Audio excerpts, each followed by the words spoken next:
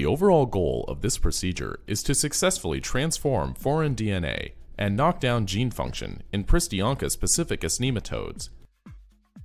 For transgenesis, start by preparing the proper genomic DNA with compatible cohesive ends.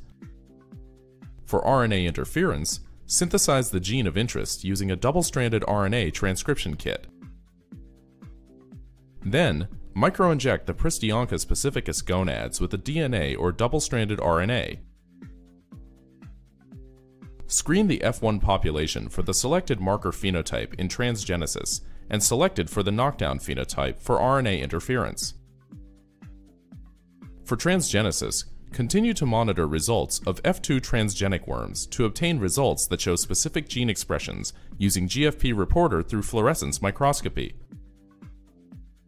Hi, I'm Ray Hong, California State University Northridge, and this demonstration will outline the steps for genetic manipulation in Pristionchus pacificus nematodes, an emerging model organism.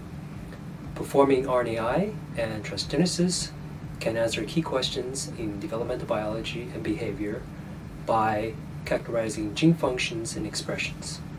Individuals new to this method will benefit from viewing how to place the worm on the injection pad and to inject the worm on the correct focal plane where the gonads are visible.